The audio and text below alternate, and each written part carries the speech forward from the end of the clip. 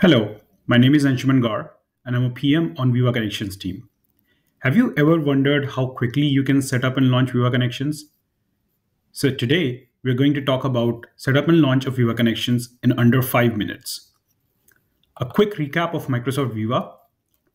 It's an employee experience platform within Microsoft 365. And today's focus is going to be on Viva Connections setup, which is the home for Viva Suite. So let's get started. As an IT admin, I can log into Teams and I can find the Viva Connections app. When I open the app for the first time, I can already see the default content that's set up for me. And I do not have to start with setting up the home site first. I can rather get directly in here and start editing the content.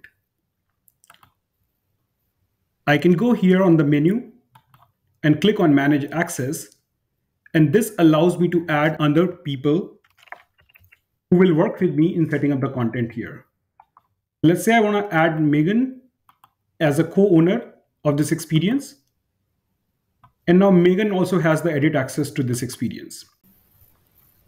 Now I'm logged in as Megan, the content author. I can edit the banner to provide a unique branding to this experience. Let's do that. Click on Edit, Change Image. Select the banner. I can see my recent images, or I can simply upload. Once the image is uploaded, then I can reposition it and save. Now I have a unique branding banner for this experience for my employees. Next, let's set up the dashboard. Dashboard offers employees with a central place for their daily tasks, actions, and workflows. I'll click on Edit. When I do this for the first time, it gives me the option to choose a starter set of cards. Let's pick the information workers and continue. Here I can add cards to create a rich dashboard for my employees. I can click on Add a Card, and this is where I can find any first-party Microsoft or Viva cards, any custom developed cards, or even the third-party cards from the App Store right within this toolbox. Let's say that I want to set up an approval card, which is the first party card. I can click this card and that's pretty much it. Next one, let's add a web link card for my employees to access the achievers or MVPs. I can click on the edit, provide the URL.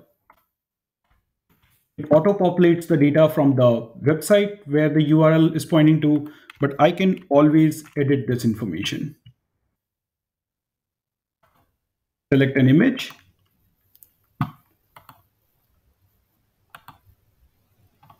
And let's also select an icon that represents my MVPs.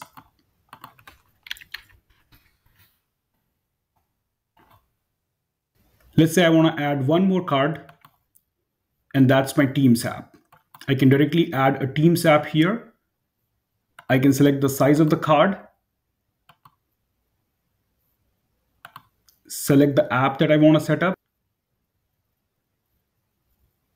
It auto-populates all the information, and in few simple steps, I can set up the dashboard. At this point, I'm ready to publish my dashboard. I can quickly preview this dashboard before I publish, and I can see this both in my desktop view as well as my mobile view. I'm happy with my preview. I can close that. And now I'm ready to publish my dashboard.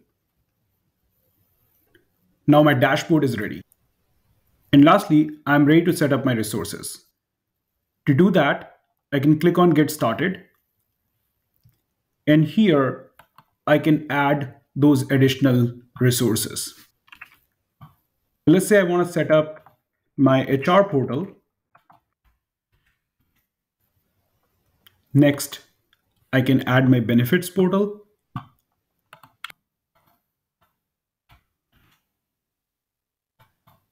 Now I have my resources added. I can click Save,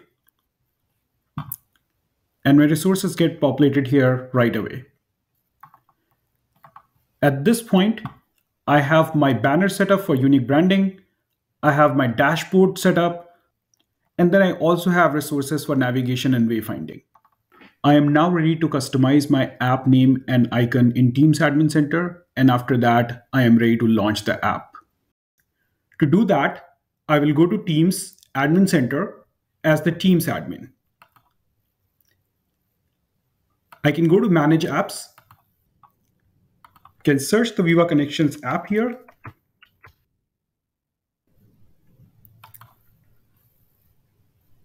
Click on this pencil icon. Let's say I want to call it Conchoso Universe. I can also change the icons and I can apply. The app is customized, the name is changed, and I'm ready to send the launch communication. Before I launch, I can also pre-pin this app for all my users in the company. To do that, I can go to Setup Policies, create a new policy.